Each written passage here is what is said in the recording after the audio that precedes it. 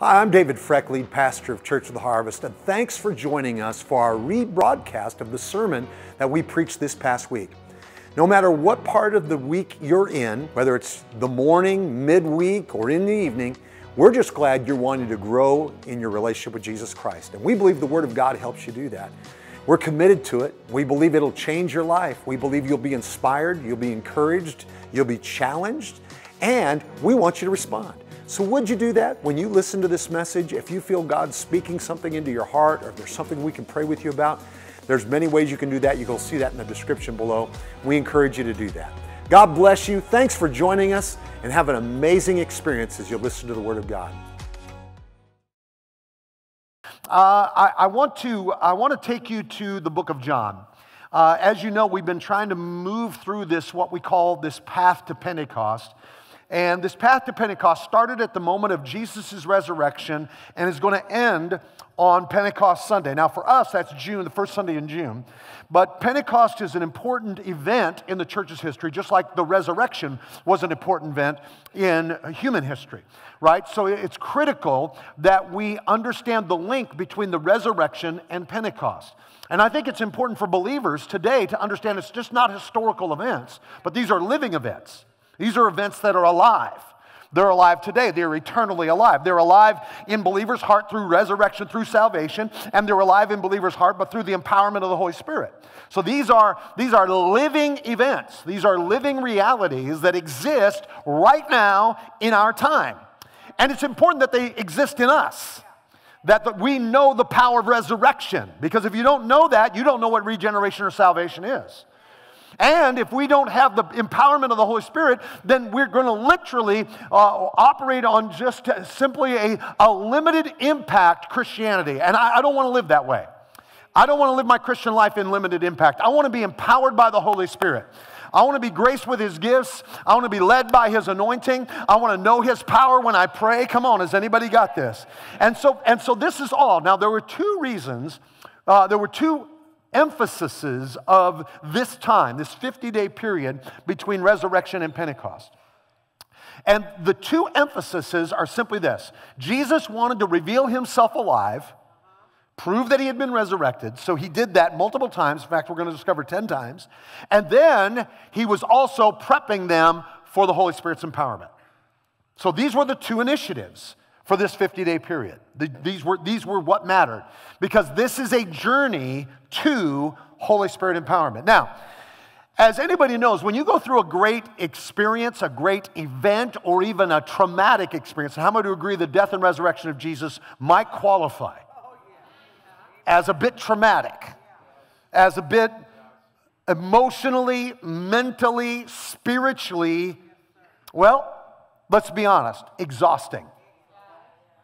Come on, they're living on the edge of life and death. Their mind is running in 1,000 directions. Their emotions are experiencing everything from absolute bewilderment and confusion and grief and sorrow to the heights of, is this real? Is it possible? Is it fictitious? Is it a lie? Is this even a possibility? And then Jesus showing up and blundering through, how do I relate to this? And so can you imagine emotionally and mentally and spiritually how you would navigate those few days? Has anybody ever had a few days like that? And now listen, there's nothing can compare to that.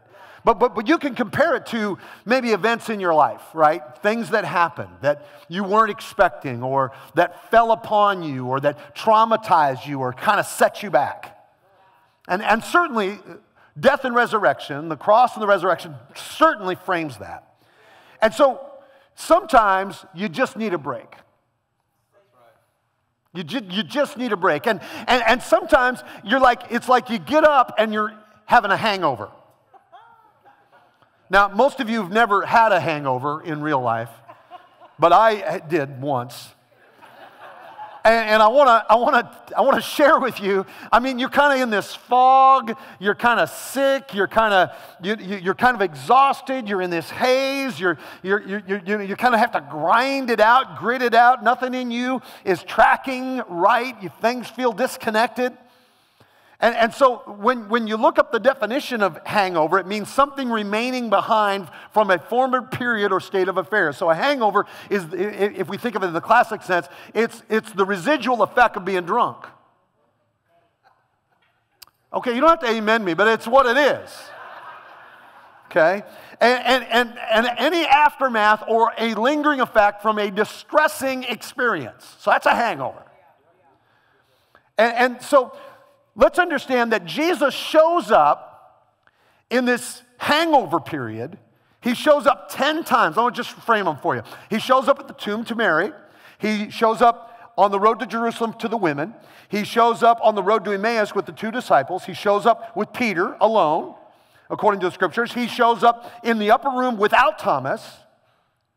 He shows up in the upper room again with Thomas 8 days later. He shows up again, and we're going to talk about this, at the Sea of Tiberias. He's going to show up there. He's going to show up at the mountain where he extends the Great Commission.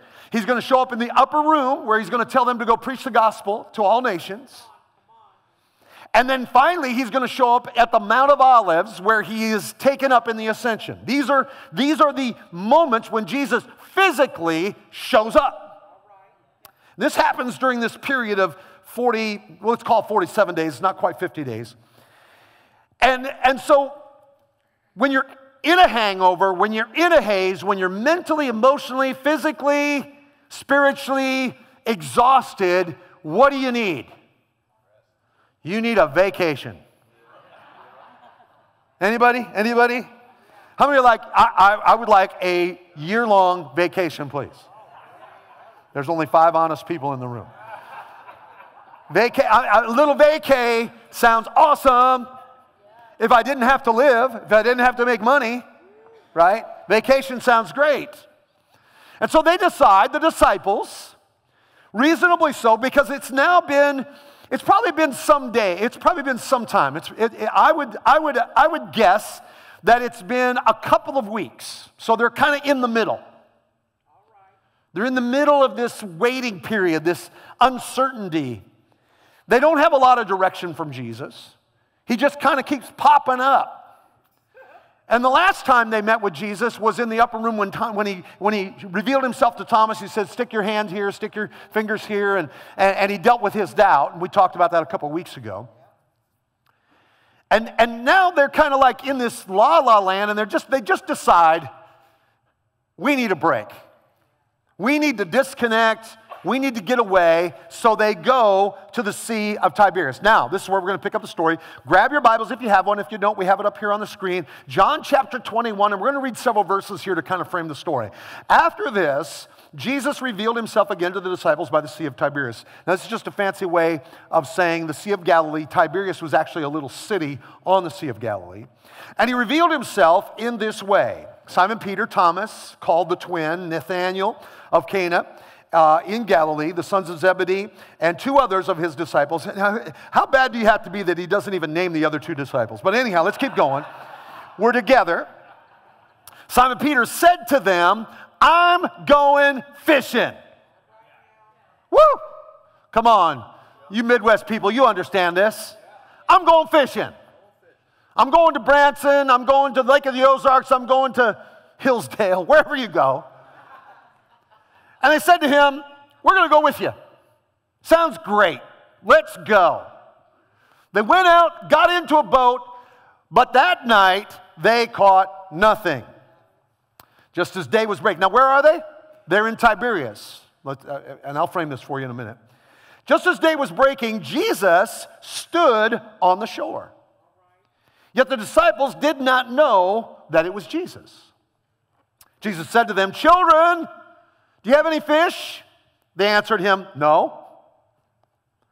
He said to them, cast the net on the right side of the boat and you'll find some. Now let's remember, several of the people that are in the boat are professional fishermen.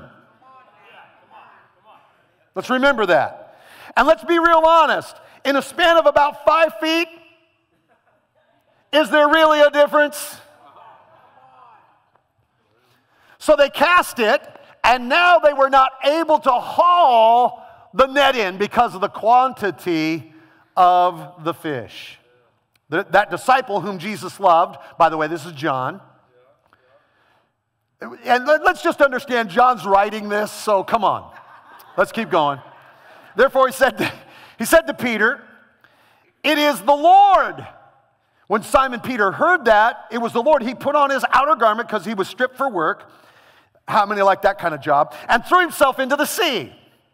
The other disciples came in the boat, dragging the net full of fish. So probably the most experienced fishermen jumped out of the boat when the work started.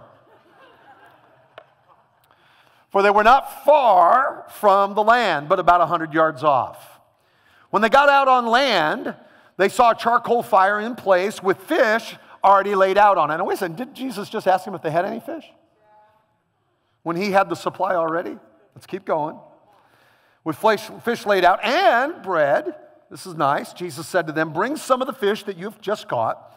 So Simon Peter went aboard and hauled the net ashore. Now he's going to work. Full of large fish, 153 of them. And although there were so many, the net was not torn. So there's a miracle not just in the catch, but there's a miracle in the preservation of the net. Jesus said to them, "Come and have breakfast," for none of the disciples dared ask him, "Who are you?" They knew it was the Lord.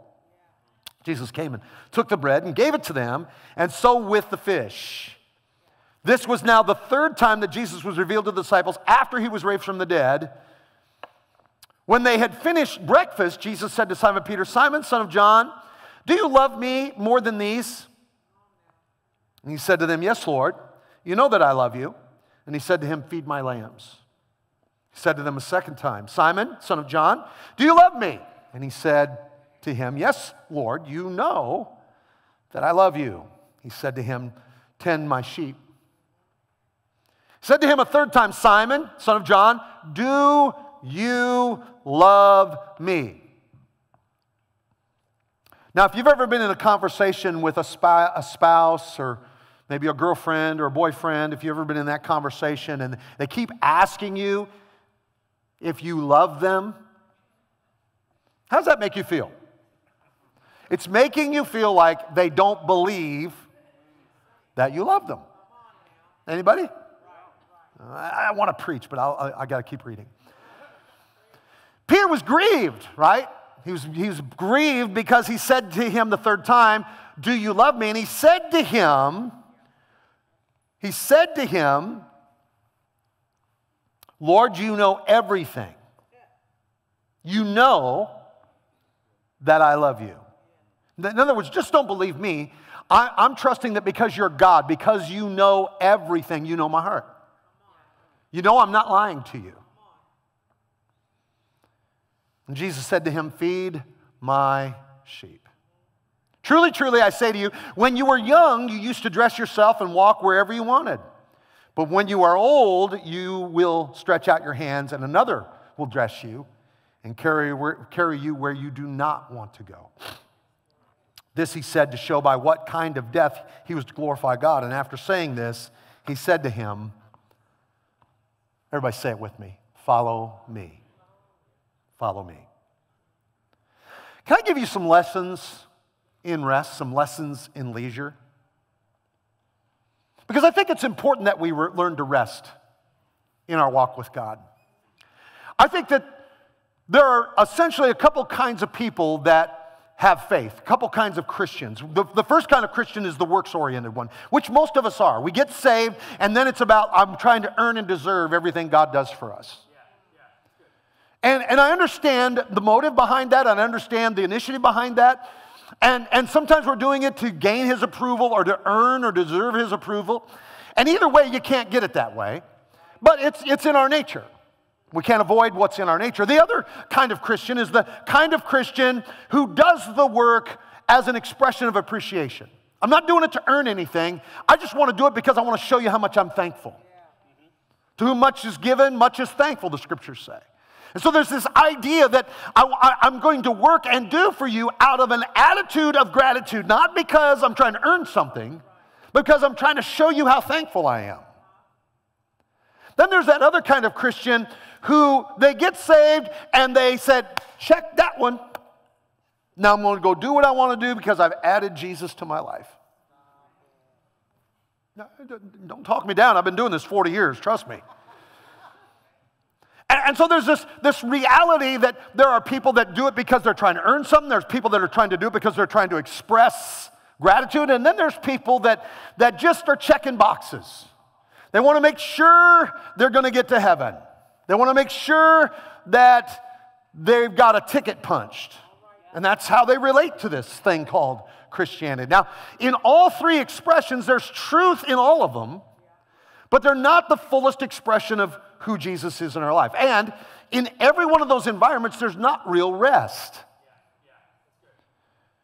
But the disciples, in the middle of their trauma, in the middle of their uncertainty, in the middle of their hangover, they make a decision, we're checking out.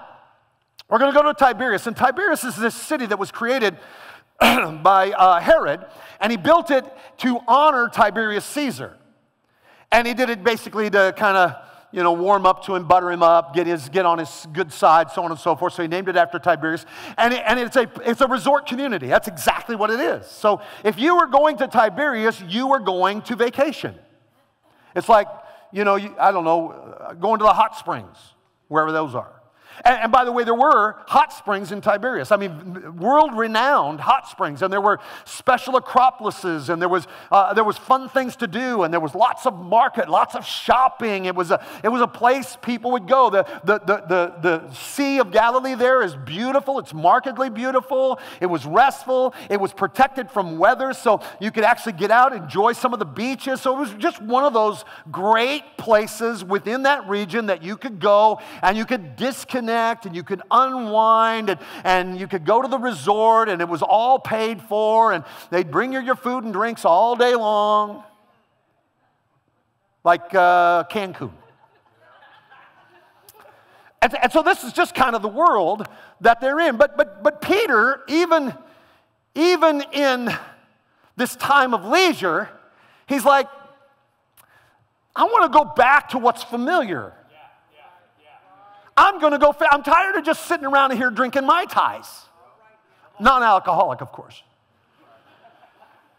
I just don't feel like this is getting anything done, and I'm tired of just having my feet up and sunning and tanning and eating good food, and because how many know that sometimes that just gets old?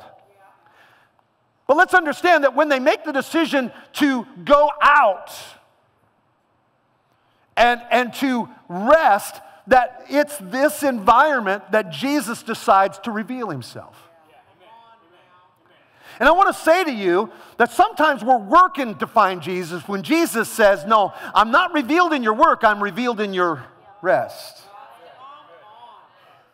I'm revealed in the seasons when you're not really sure what to do or how to do it or where to go or what to think. And if you'll just rest in me. In fact, Hebrews gives us this affirmation that says, listen, we didn't enter into his promises enter into his rest because of unbelief. In other words, it's our desire to try to do something to make God reveal himself or to make God show himself. If I pray more and if I sing more and if I read more Bible verses and if I do more Bible studies and if I go to more church, all that stuff's great. But folks, there's times when you just got to rest. And you just got to say, Lord, I'm here, I'm available. If you want to show up, I'm willing to listen. And I'm going to suggest that sometimes we got to get all the crowded stuff out of our head and out of our mind and out of our energies before we'll ever see what Jesus wants to reveal. But how many know, just like Peter, even when we're resting, it can get tiring to just sit around. And that's where Peter was. And so what does Peter want to do? Peter wants to go back to what he used to be and to what he used to do.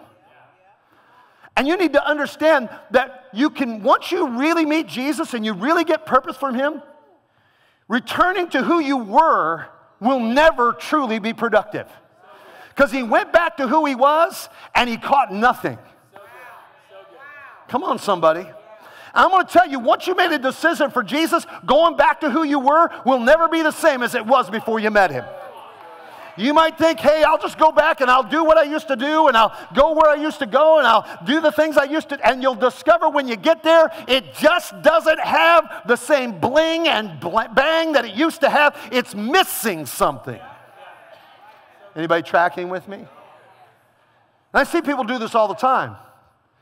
They stumble in their relationship, or God does something they don't get, or something happens in their life that they can't frame in their theology.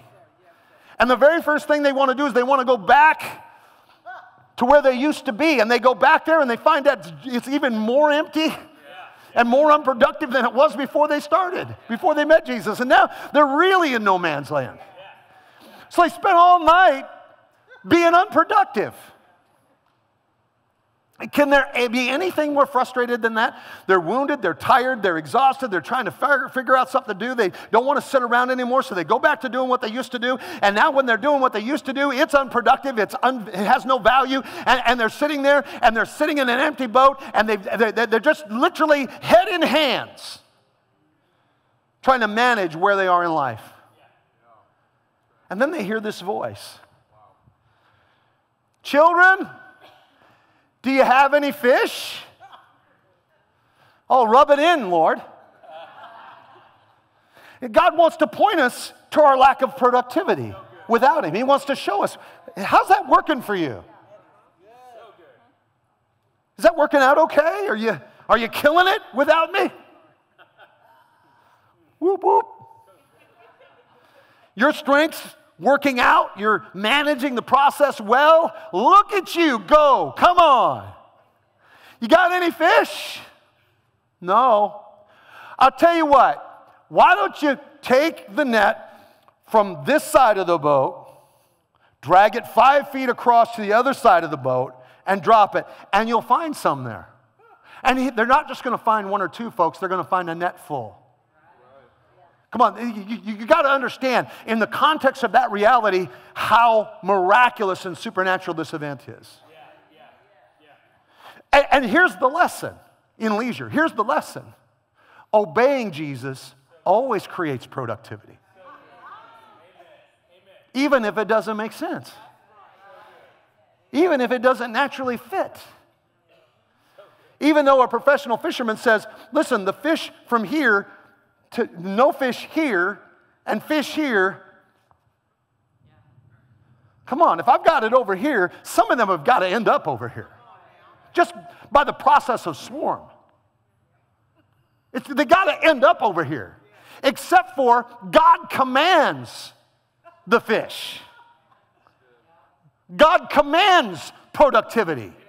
And it's our alignment with him that creates it. Not our need to do it, but our alignment with him. I wish somebody was listening to me. This is true in business. This is true in life. This is true in marriage. This is true in parenting. Obeying Jesus is what creates productivity. And so sure enough, they take the net out, they throw it on the other side, bam! Like Emerald Lagasse, bam!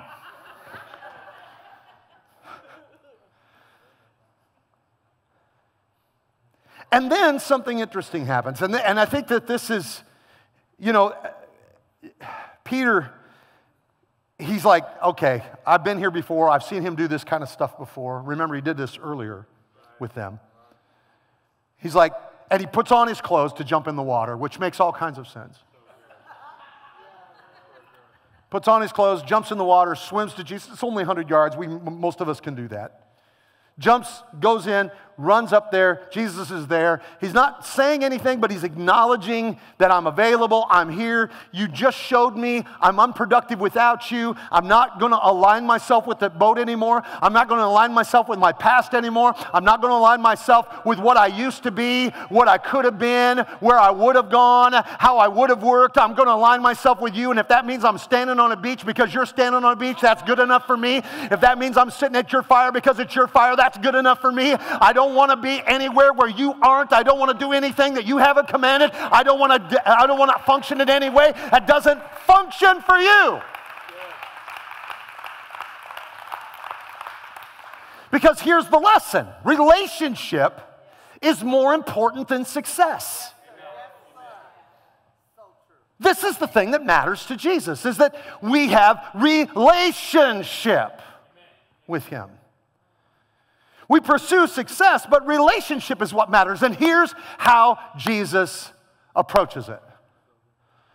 Simon, son of John, do you love me? Now, Jesus goes right to this. Now, let's understand something. While Peter has been at most of the events where Jesus has revealed himself, it is clear that in none of the previous revelations of Christ that Jesus has ever dealt, nor has Peter ever dealt, with his weak moment. They haven't talked about his denial. They haven't talked about the campfire when Jesus looked over and saw him and then he ran away and wept. They haven't gone there. Oh, we've talked about Thomas and his doubt. But for some reason, it's a conversation that Peter doesn't want to have. And apparently Jesus doesn't either. Until today. Don't you hate it when you know it's coming? Isn't that the worst part? It's coming. But Jesus does it in such a confrontational, non-confrontational way. Simon, son of John, do you love me more than what? Than success. More than 153 big fish that I gave you. That I provided for you. That I made sure got in your net. Do you love me more than the success I create? Do you love me more than your productivity? Do you love me more than your prosperity? Do you love me more than my provision? Do you love me more than a season of rest? Do you love me more than your past? Do you love me more than who you were identified to be before me? Do you love me more than these? Now, this word love is important. It's agape. We're going to talk about it in a minute. And Peter replies as though he didn't hear the word agape. Because agape is a place he doesn't know if he can get to. Because in our natural, we can't get there. In our capabilities, we can't get to agape. I can't will myself into agape. I can't make a decision to agape. It is a God-ordered love. It is a God-supplied love.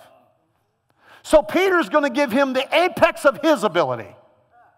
The apex of what he knows he can forage up. Lord, you know I phileo you.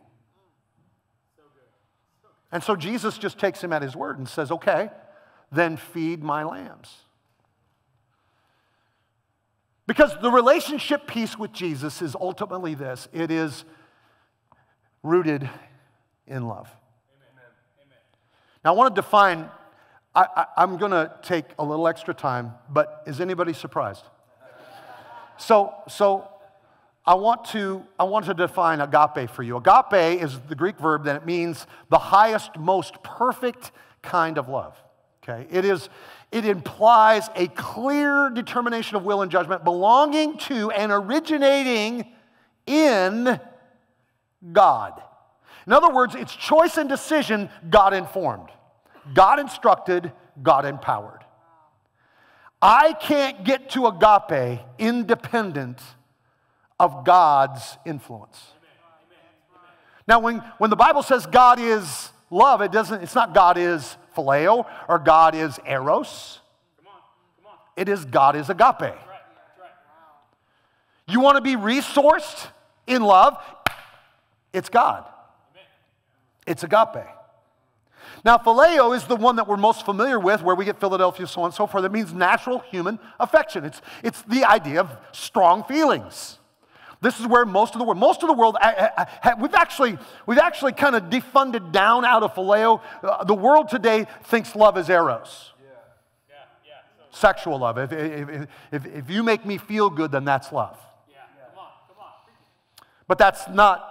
Now, this is the height of human expression of love. This is the height. Did you hear that? It's the height of the human expression of love, based in our human emotions, based in our human abilities.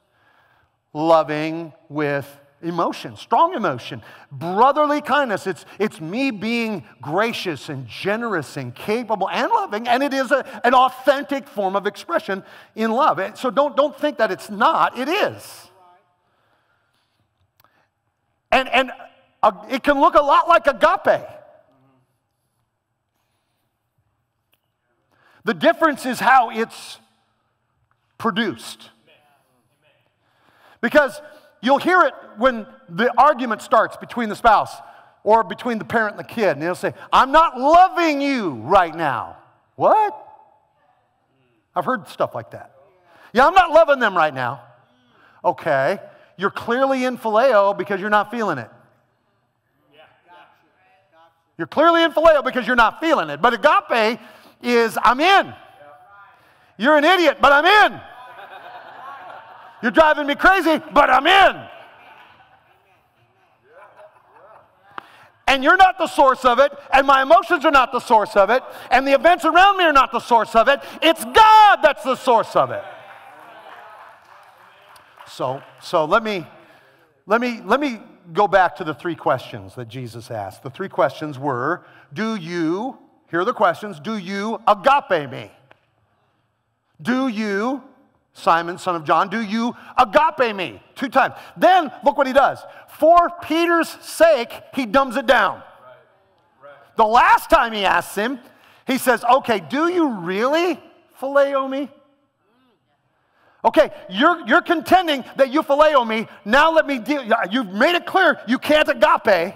You're getting that. You understand I can't do that. So you've been telling me for the last 2 times that you phileo me. Do you really? Come on. Okay, if that's where you want to go, let me test you there.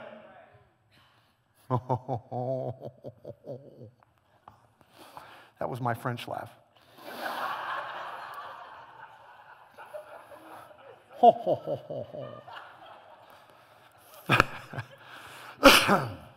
So, out of each question, what happens? A commission. Peter answers the same way every time, but there's 3 commissions that come out of these 3 questions. The first commission is, if you love me, if you agape me, if you phileo me, right, then feed my lambs. Feed my lambs. Now, lambs mean they're the young sheep. They're the little sheep. And he's saying, feed, teach, nurture, develop, care for the young and the new in faith.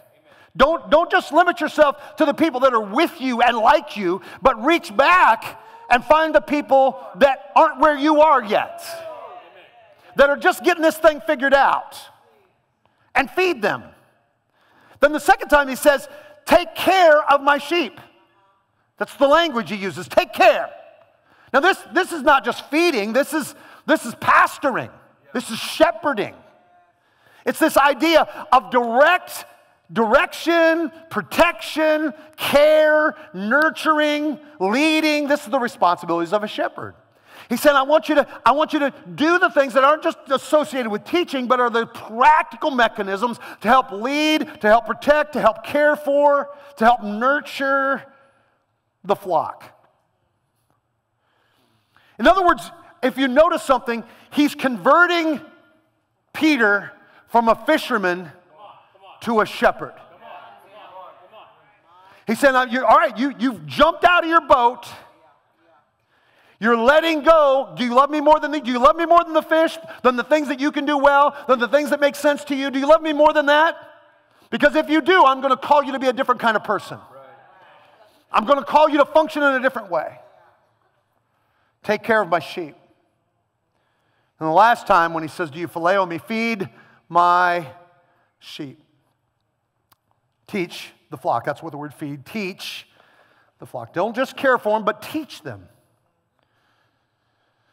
So here's the lessons about love. Because if we're going to get to empowerment, if we're going to get to Holy Spirit empowerment, we got to deal with the love question.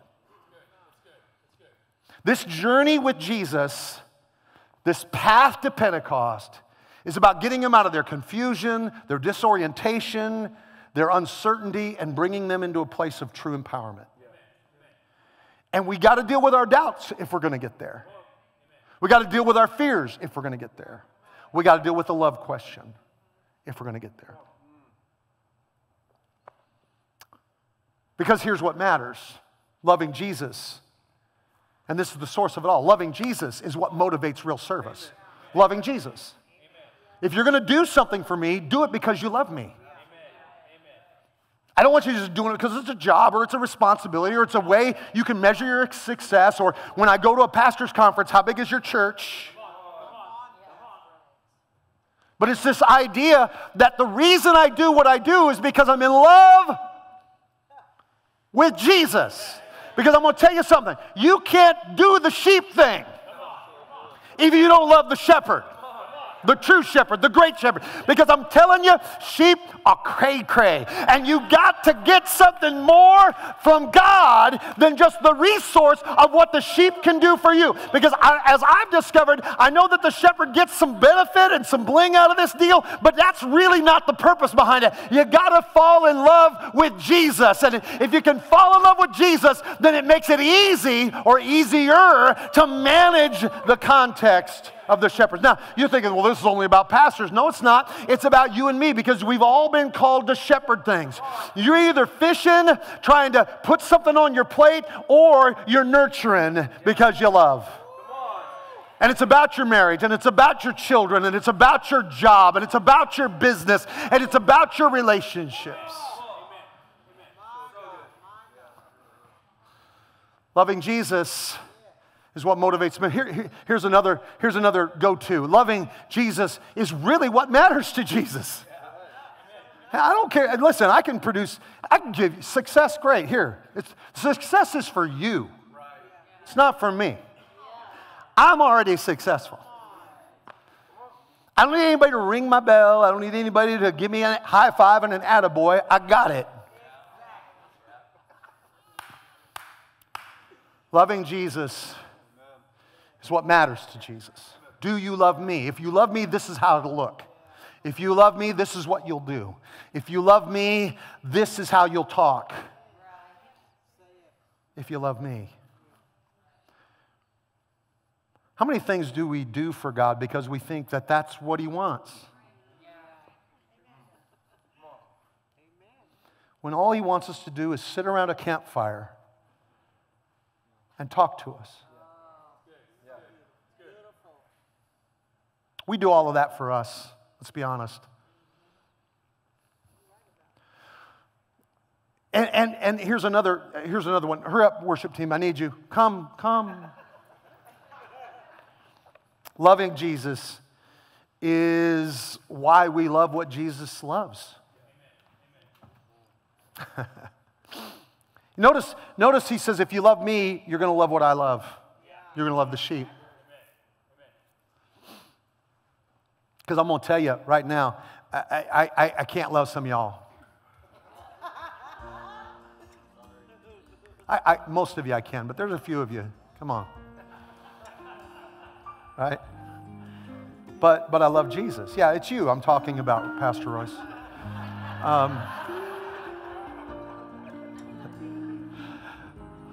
Loving Jesus is why we love what Jesus loves.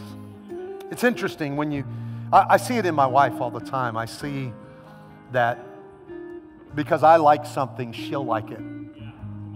I know she doesn't like it. I know she doesn't. I know, but she loves me. Therefore, she endures the things that I like and love. You'll do a lot of things for love. And you won't grind your teeth over it. Ultimately and finally, I'm done. loving Jesus is how we persevere. Do you remember how Jesus ends his statement with Peter? He says, Peter, when you were younger, you could dress any way you wanted and go anywhere you wanted to go. But when you get older, somebody else is going to lead you. Somebody else is going to dress you. And you're going to go someplace you don't want to go. He was talking about how he was going to die. And Peter, you can't go to the uncomfortable place unless you love me. Because I love you, we're going to have this conversation today.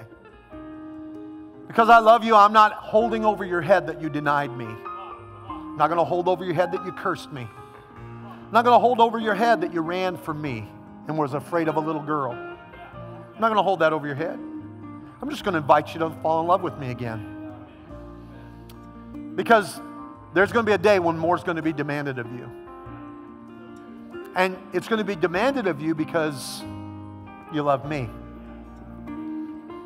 I'd like to tell you that loving Jesus is always easy, and it's always going to ask the easy thing from us, but sorry guys, it's just not the nature of real love.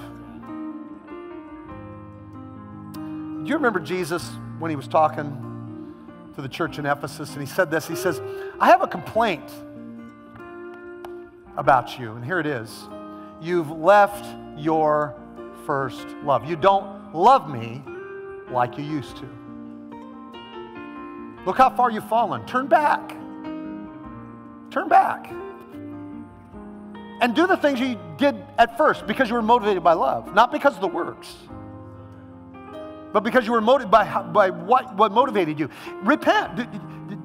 If you don't, I'm going to come and I'm going to take your lampstand. I'm going to take the way you see things away. I'm going to take your ability to be illuminated. You're going to be in the dark because love is your light. So, Father, in Jesus' name, thank you for rushing in to this moment, helping us to answer the love question. Do you love me? Father, I pray today that we would fall madly, deeply in love with you. Stand to your feet all over the room, would you? If you're watching online, I pray that right where you are, in your chair or at your dining room table or in your bed, wherever you are, that you would just close your eyes and lift your heart toward heaven. And just imagine yourself around a warm fire where Jesus is going to meet your needs, but he's going to invite you into a loving, a deeper love relationship with him. Holy Spirit, visit us this morning. Maybe you're here in this room and you've lost your first love. If you have, it just takes turning towards him, renewing it. Maybe you've never fallen in love, but today you feel the compelling grace of God drawing you to him. And if that's true, we want to pray with you. So as our ministry team comes and we prepare ourselves for interaction with God, you can give, you can do communion, you can worship, you can have prayer over anything, but if you're in that love scenario, you're wanting to renew or recommit, can I invite you to even if you don't want to come and pray with us, just come in and present yourself and just fall to your knees and just say, Lord, here I am. But let's engage God together in Jesus' name. Amen.